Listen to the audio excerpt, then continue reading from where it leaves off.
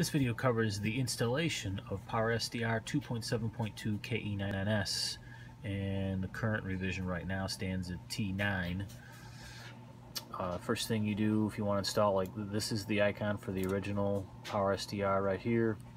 You're going to get a new icon when it's all done, but you go to my website ke9ns.com, flexpage.html.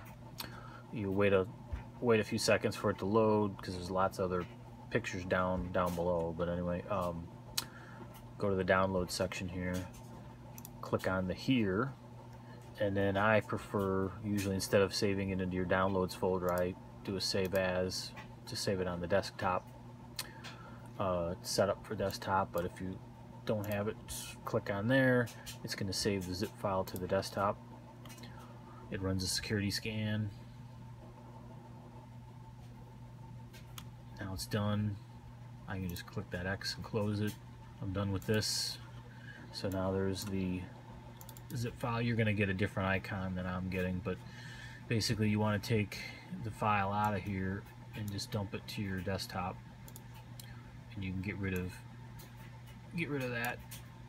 So here's the actual installer for ke9ns version T9. So I just double click it, opens up this wizard. Next. You don't need to do anything but just click all the yeses. It's an unknown publisher because I don't have any kind of third-party certificates, so just click yes.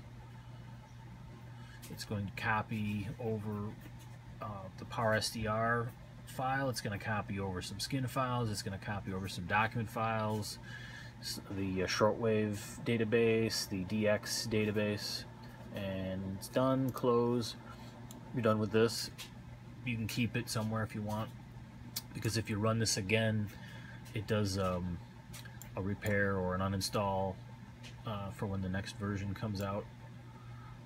It's not that important though. You can get rid of it because you can always uninstall by right-clicking here, go to Programs and Features, and then these are all your installed packages, and you can just go up there and uninstall if you ever had to, but you really don't need to. There's no reason. So now you got a new icon here. That's the one that you run to launch. In this case, we got a Flex 1500 here. And now this is the T9.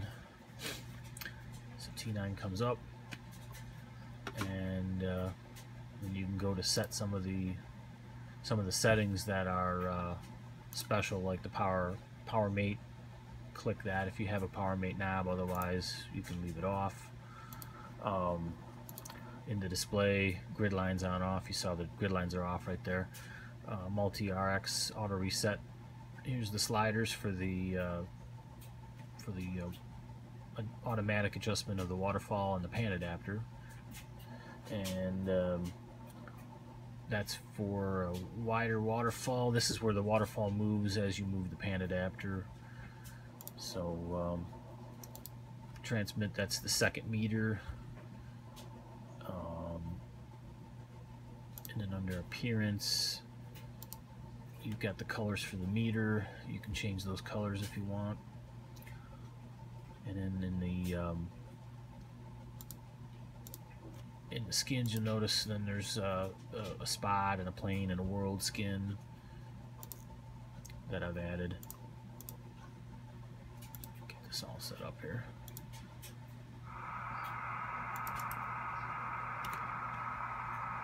So that's the installation, and that, like I said, it comes with the shortwave list, so that will load up, and it comes with the spotting information and a couple DX cluster sites there, so when they pop up, and if I activate the world map, they'll put the red dots everywhere when the calls, when the DX start coming in. That's it.